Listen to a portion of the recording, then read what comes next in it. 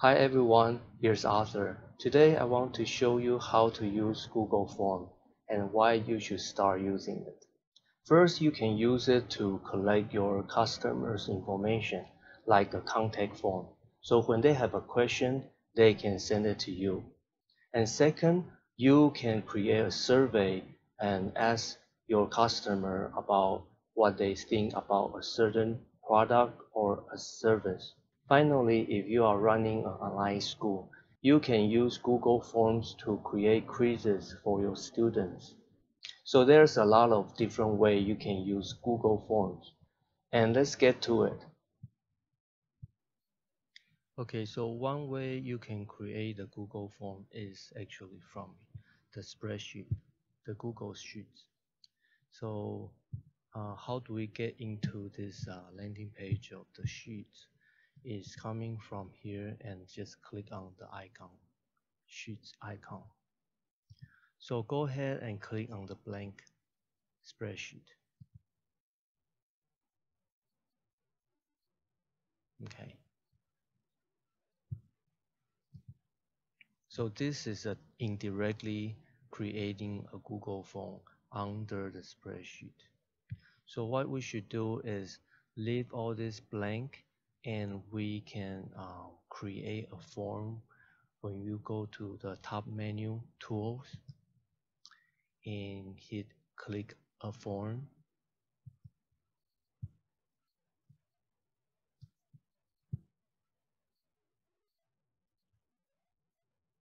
So we go on the top form and click on the edit form link.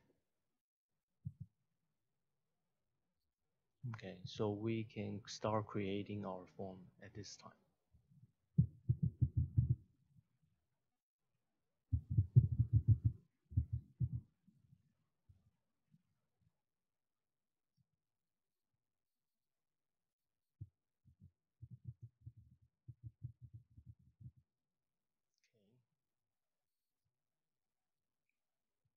And there are a few options that I'm going to go details with you when we go to the Google Form way.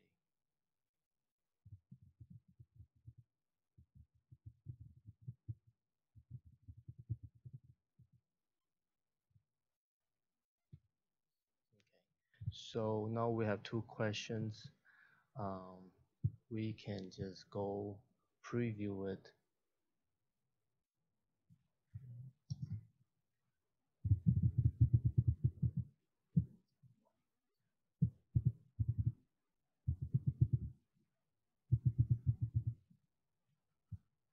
Click on submit. So let me go back to see the sheets. So Google Form automatic insert the data that we collect into the spreadsheets. This is pretty neat, right?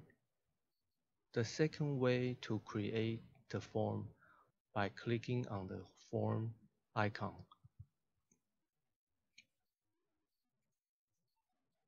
So right now we are in the forms landing page and this is the form we just create. Let's create a new one by looking at the template gallery. There are a lot of different forms that we can start. So for example, we talk about how to create a contact information online form and go ahead and click on contact information template.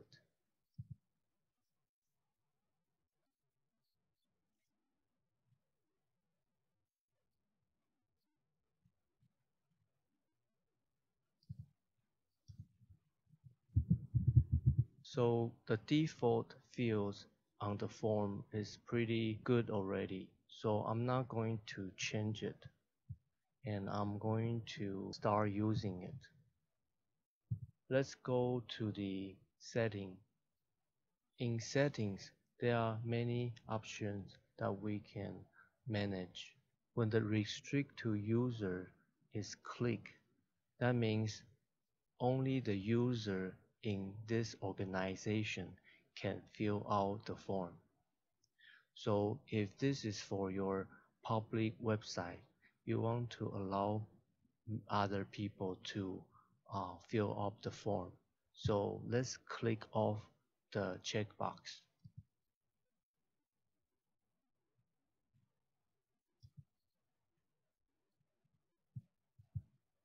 And I don't think we allow them to edit after submit. So let's click that off. Click on save.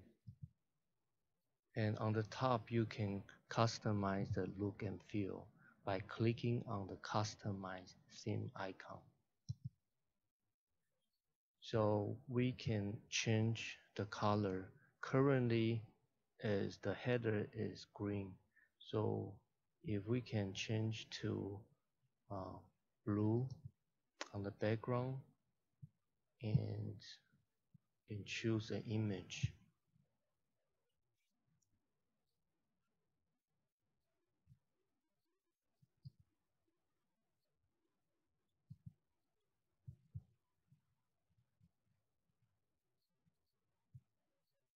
I think we are done with the style. So let's close the theme option. So after you finish the contact form, you may want to either email the link so people can fill out from your email or embed it onto your website. So let's get the link by clicking on the send button on the top.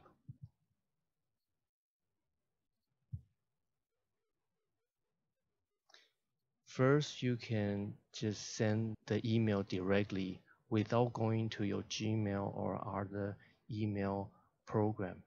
So you can send it directly from here.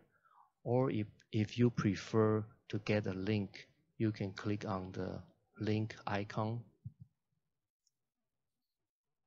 And this is a link that you can copy. But I would recommend to click on shorten URL in case the URL got broken and the link won't work. So this is a good way to ensure that the URL is intact.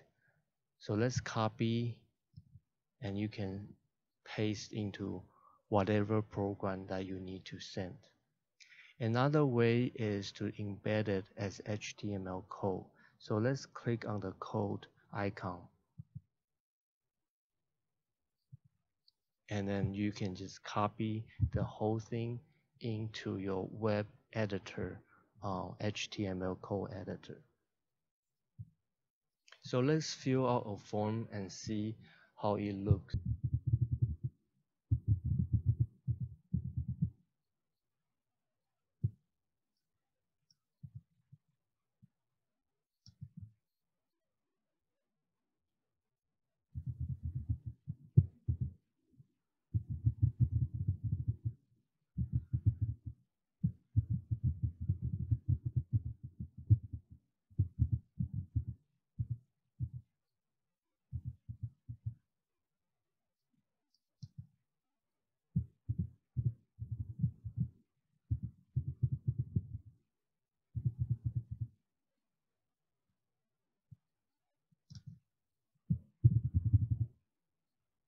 And let's hit submit.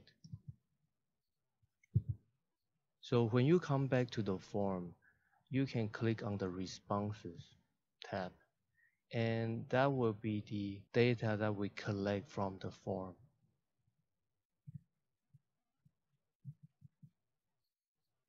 And you can export it, download as Excel. With the CSV file extension, you can open with a spreadsheet or Excel. So there are a few options that you can make. Let's say get email notification for new response, so you know that someone filled up the online form that you made. Yes, there's another place that you can customize the response when people finish their form submission. This is the part that I'm talking about. So where you should go is click on the setting button and go to presentation tab, and that's the message that you can modify it. Let's say you want to change the confirmation message into thank you for submitting your survey, or thank you for contacting us for the contact form.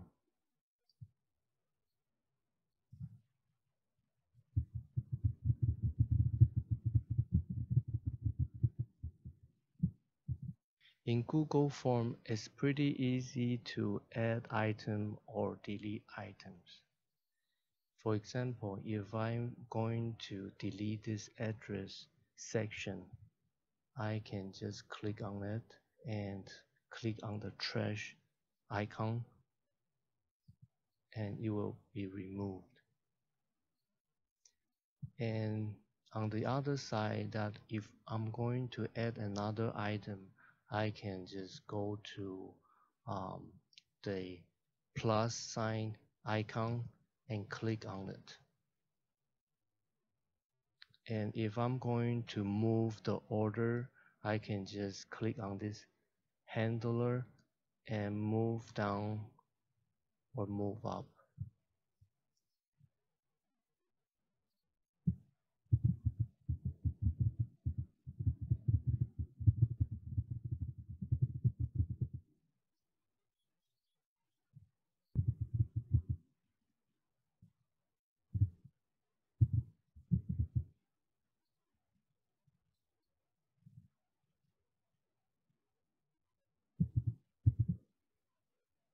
And when you're done, you can just click away or come back and click on the text. And there are many ways to modify the sections. So you have choice of making this item a question or a comment or a checkbox or drop down. And you can also insert a calendar by clicking on the date. And you can add image or add a video if you like. And you can click on the icon to add another section. If you are making a quiz or examination, I hope the steps in the video are easy to follow. I think the Google Form is very convenient to use because it can collect information from your customer or student in a pretty easy way. I hope it's useful for you. If this video helped you learn how to use Google Form, please give the video a thumb up. If you'd like to see videos like this in the future, please subscribe. I hope you enjoyed the video, and I will see you next time. Goodbye.